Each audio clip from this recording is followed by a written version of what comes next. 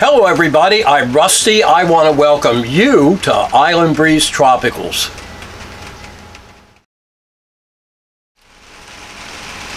So today we're going to be talking about one of the most special parts of bromeliad anatomy that really does set them apart from almost every other plant, and it's how they take in water.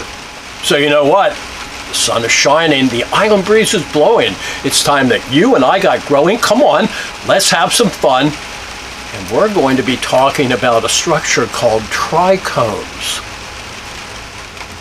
So okay guys, today we're going to be talking about one of the most important anatomical structures in our bromeliads, and that's called a trichome. Now I know I said that when we were talking about the meristem, and that's kind of true, but the trichomes are really important because that's how most of your bromeliads are going to be getting their water needs met. Now, trichomes are appendages or protuberances, whatever you want to call them, that arise out of the epidermal or the outer layer of the plant cells on the leaves.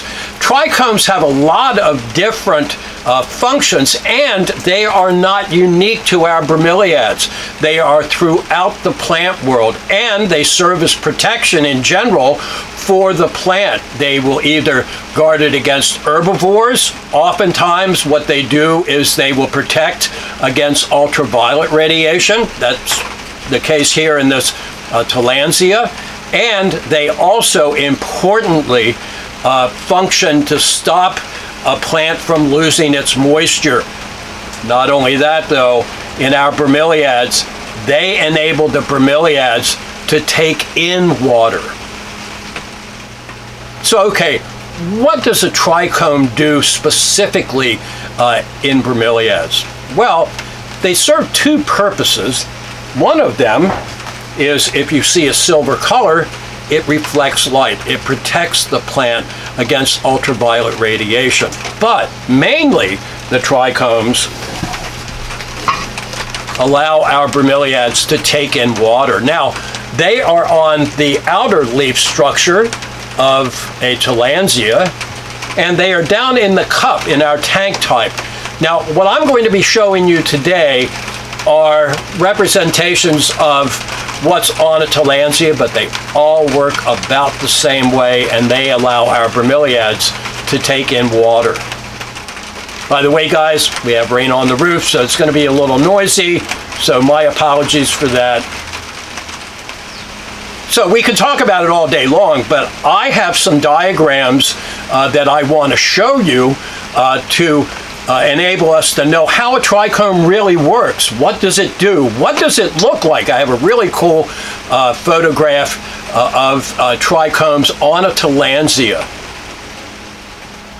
So before we get started and I show you the diagram and also the photograph of a trichome, I want to give a special shout out to chronodon.com, who allow people to use their diagrams, and also a special shout out to my friends at the Bromeliad Society of Australia, who were very kind enough to give me permission to share with you a wonderful photograph of a trichome on a Tillandsia. So why don't we get to it? I'm going to show you how a trichome works. So this is a cross-section of what a trichome looks like when it is dry. It is composed of the wing cells, ring cells right here, and the central disc cells. Now, again, this is in cross-section. I think you're going to be surprised what they really look like. But this is when it's dry, and it allows water to come down into here and enter the leaf. And it comes into these dome cells. And this is what allows water, when the Tillandsia is dry, to get into the leaf.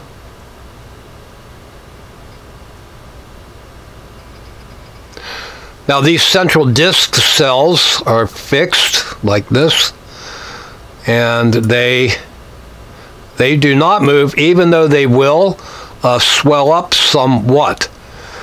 But if you can imagine, and you're going to see it in the electron microscope image of the trichome on a tillandsia, this almost looks like the center of a flower.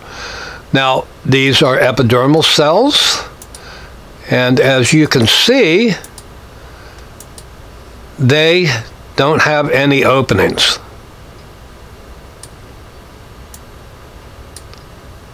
Now, they kind of do, but they remain closed for the most part, and that keeps this moisture right here in the leaf, so that it doesn't transpire moisture and dry out. So this is the same cell, again in cross section, and as you can see, these wings right here have flattened out, and also all of these cells right here have swelled, and they have made it so that the passageway for water is somewhat restricted. Water can still get in, but the important thing is that water or moisture from the leaf will have a hard time getting out, and that's the important thing. So this is what a trichome really looks like.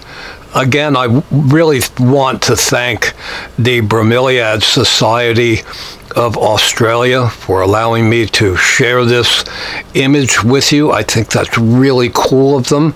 But take a look, and I use the analogy of a flower, and no, these are not petals, and this is not the center of the flower here, but it does have that semicircular shape. And these right here are the wings. And if you take a look, here is one where the wings are partially open. And look at this one right here. This is where they are all the way open, ready to receive moisture. Okay, so this picture, though, really is showing trichomes as they are drying out. So you can see that on the epidermal cells right in here, there are no droplets of water, and you can look on up here and see the same thing. So this is dry. So these trichomes are showing the process of them. I wouldn't use the term desiccate, but drying out. And as they do so, they open up that channel right here for water to get in. And you can almost see how dark it is. And right up here, the same thing. So when they are dry like this, the wings, and again, that's what this is right here, and this are open. They are more vertical and less horizontal, and they allow water to get in to the leaf. So this gives you a better view of the whole picture, and you can see that they are in various stages of opening to allow moisture in. So I want to go back to the original drawing and show you the structures. So we're going to take a look at this structure right here, and those structures are the what's called the wings, that part of the trichome. And then this part of the trichome right here are the central disc cells.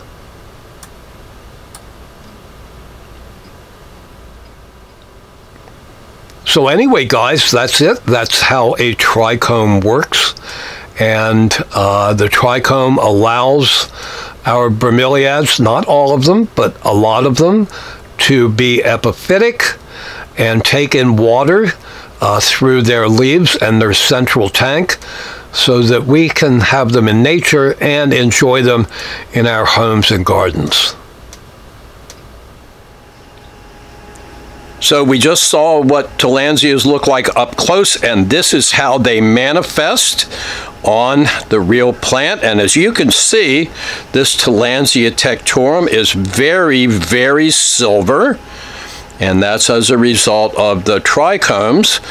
That also does protect the plant by reflecting off UV radiation, and it keeps it from drying out even further. Now, when talking about tillandsias, just to remind you, it is the largest family in bromeliads, has the most species.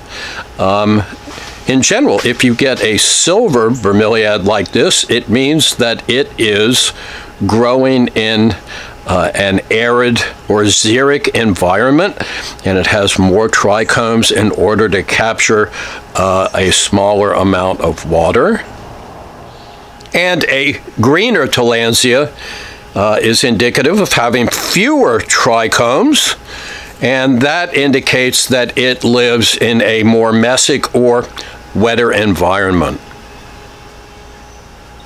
So anyway, guys, that's it. I hope you enjoyed learning about trichomes and how they work and how important they are to our bromeliads. Now, I do want to remind you that even though I showed you representations of tillandsia trichomes, there are trichomes right down in the cup of our tank type bromeliads, and they do pretty much the same thing. And the trichomes enable our bromeliads to become epiphytic and not rely on a root system in order to bring water into the plant. So no matter where you are, I hope your sun is shining.